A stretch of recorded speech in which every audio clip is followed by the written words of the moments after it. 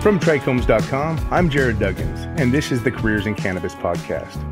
On this show, we will be talking with staffing agencies, cannabis companies, and seasoned traditional market executives in order to obtain a better grasp of the current employment climate and what we might be able to expect of our burgeoning cannabis industry. Today's guest joins us from one of our industry's largest MSOs. Cresco Labs has been making waves since their emergence into the cannabis markets. Consequently, while making these moves and expanding their footprint, Cresco has also come to the forefront of the conversation surrounding jobs and careers in the cannabis industry. I am joined today by Scott Wells, the Executive Vice President of Talent Acquisition for Cresco Labs. Scott, welcome to the show. Good morning. Thanks for having me. Oh, it's a pleasure. How are you doing? How are you hanging in there? Yeah, we're doing well. I mean, organizationally, we've learned how to operate a little bit differently. I'm actually proud of our organization and leadership for how we've been able to adapt so quickly and how we manage our employees and treat our employees and provide them as safe an environment to work in as possible. And, personally, to be honest, my wife and I picked up and left Chicago and rented a little social distance beach house in the Gulf Shore. And we've been kind of holed up here for the better part of a week and just trying to change the scenery and be able to get our work done and maintain some sanity like everybody else. Well, that is, it's fortunate that you're able to do it and also recommended to anyone else who can afford the time to get out there, especially that we're all working from home in some capacity. It's nice to be able to pick up your home a little bit and go grab a little bit of beach. Yeah, the change of scenery is nice. Definitely clears the head a little bit and lets you get back and focus on the tasks at hand. Nice. Well, I'm glad you're able to do that. And thanks for checking in and giving us an update. I know all of our listeners, we're all in the same situation and it's nice to have some levity brought by people in the same situation.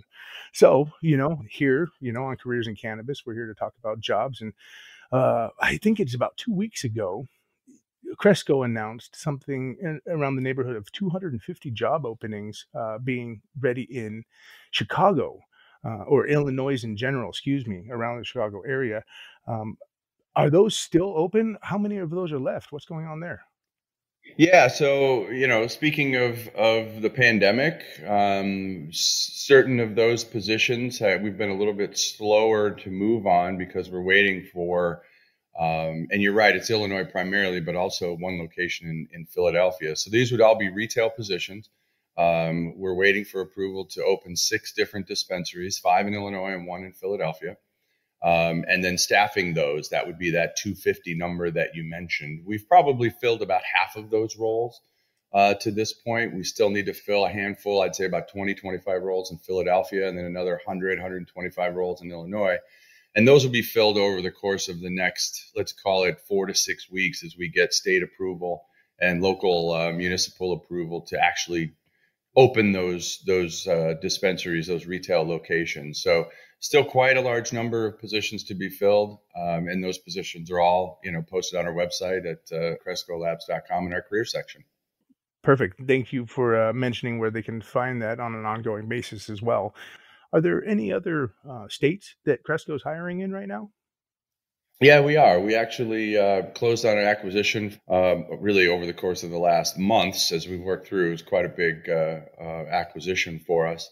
And we will have, without getting in specifics, but certainly keep your eyes open. There will be a number of positions coming in California. We'll probably start seeing positions like that for distribution, operations, things like that in the California area.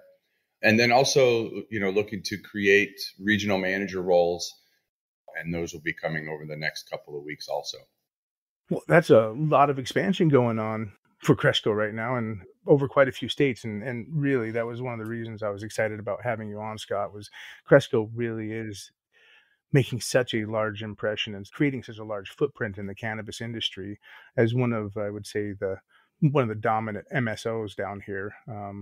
Cresco seems to be creating a lot of job opportunities. And I'm just thankful to have you on the show so that you can talk about what it is currently and how people can get involved with Cresco. Yeah, it's an exciting time for us. They're obviously, hurdles that we're all dealing with, and yes, we keep turning back to the pandemic and COVID and the impact that it's had on our country and the world, frankly, and trying to be a leader in the cannabis space and continuing to put our best foot forward and to give people opportunities in a time where a lot of folks are obviously seeing opportunities diminish. We want to continue to be smart in our growth plans and to make really solid decisions. But business has to continue, and in the space that we're in, and fortunately, most of the states that we operate in, have deemed us essential. In fact, Massachusetts is opening adult use back up, I believe, this week. So that'll create a few opportunities there as well that we didn't talk about. I'll need to hire some folks back in Massachusetts.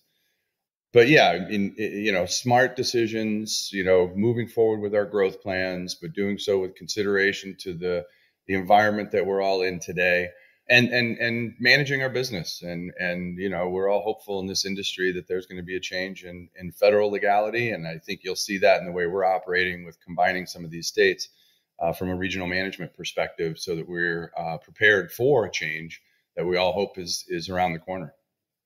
You brought up a great point. In the traditional markets, and well, really globally around the world right now, there's a lot of doom and gloom. There's a lot of people not being able to return to their jobs. And well, not to dwell on that at all, on the flip side, does Cresco have anything fun and exciting on the horizon they'd like to share on the podcast? Yeah, I mean, we've had a couple of things that have been released lately, and two examples in our home state of Illinois is the expansion of our Lincoln, Illinois facility where we grow and manufacture. That facility has gone from 40,000 square feet to about 200,000 square feet. That gave us an opportunity to add another 150 or so employees to that facility, primarily on the cultivation side of the business. And the exciting thing about that, obviously, is it means that we're very close to, not having the product shortages that so many states have had to deal with, especially Illinois, since we went rec legal on January 1st.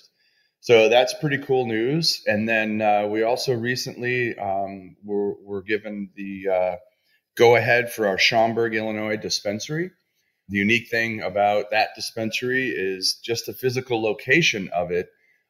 In such a high rent, mainstream thoroughfare of, midtown America, with a dispensary that will have the capacity to compete with some of the largest dispensaries in the world from a sheer volume perspective. Personally, I think it will be one of the largest dispensaries in the world. Obviously, that remains to be seen, but it's very exciting to think that we've got a dispensary in an area like that that's going to open over the course of the next few weeks, that will employ, as many as 70 or 80 people as a part of that 250 that we talked about to kick this off. And just to have that Sunnyside Cresco brand in such a prominent location, it's fun, exciting stuff. And I can't wait for that store to open. Thank you again for sharing that with us. But Scott, yourself, you are the Executive VP of Talent Acquisition, and you have a story prior to cannabis. What brought you to cannabis? How'd you get in with Cresco Labs, or was it a synonymous act? Did you get into cannabis with Cresco?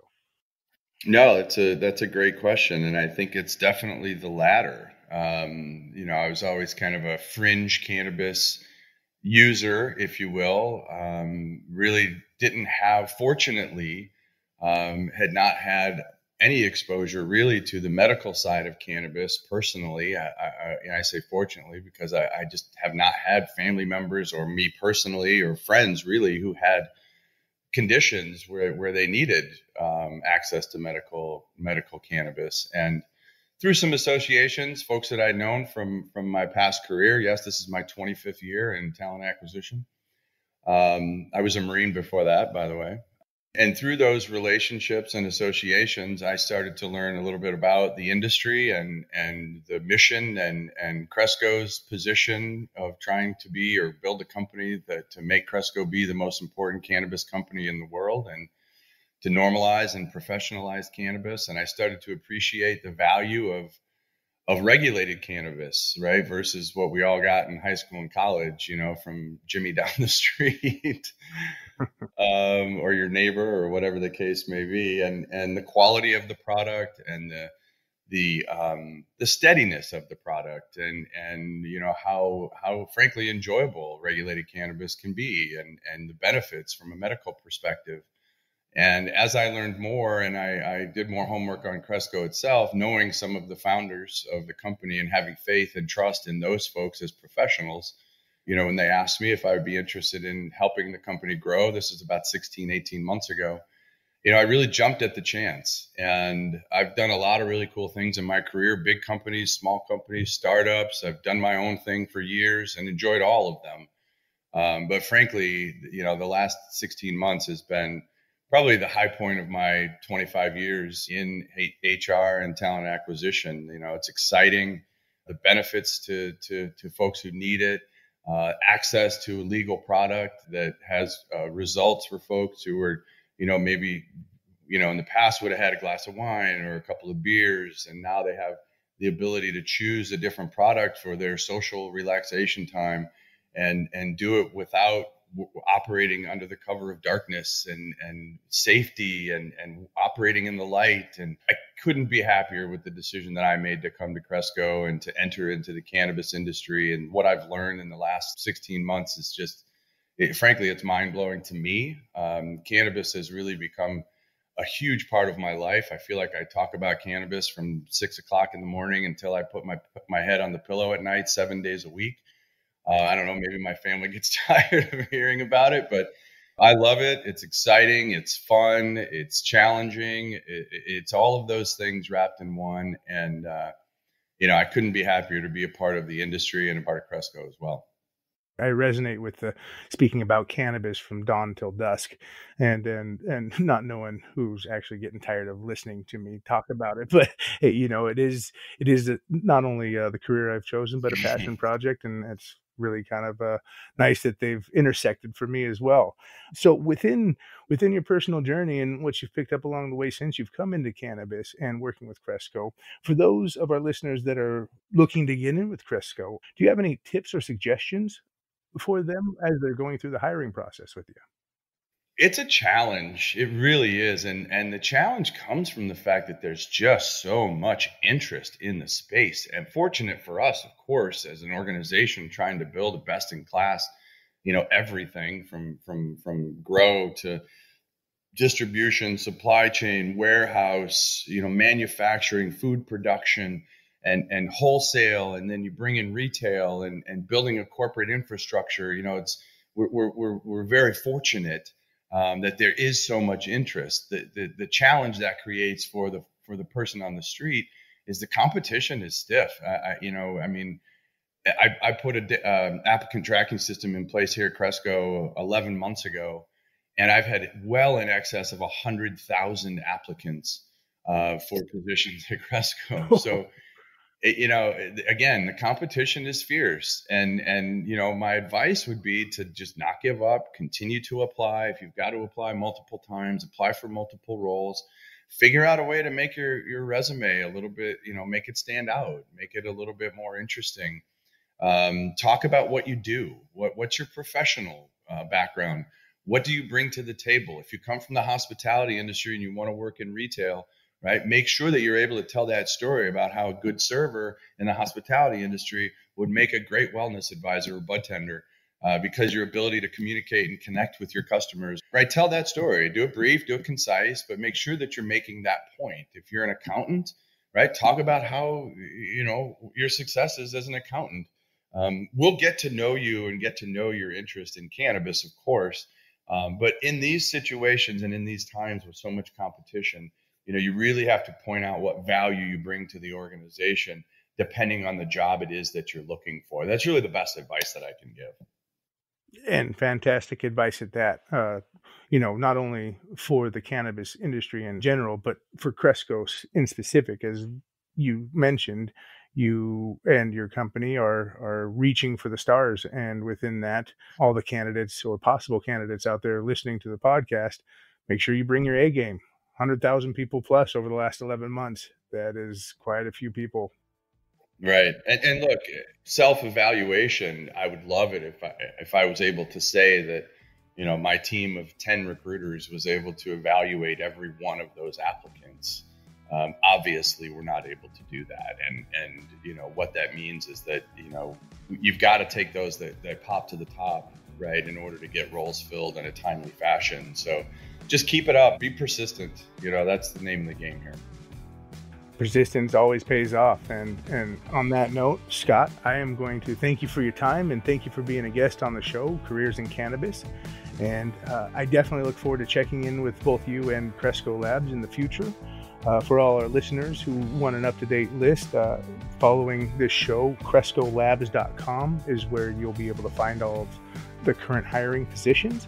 And again, we're talking with Scott Wells, the Executive VP of Talent Acquisition. So this is the person that knows what he's talking about when it comes to getting hired on at Cresco. Again, Scott, thank you for your time today. Thanks so much. I really appreciate it. This has been great. Talk to you soon. You can follow our series, Careers in Cannabis, as well as more great shows like this one at TRICHOMES.com. If you're a member of the cannabis community and you have a story you want to share with us, please reach out. You can reach the show via emailing careersincannabis@trichomes.com. Please take a second to subscribe to the podcast and write a review. It really helps others find the show. You can also join in the discussion with industry insiders by visiting trichomes.com and following us on all social media. For trichomes.com, I'm Jarod Duggins. Be well, and thank you for listening.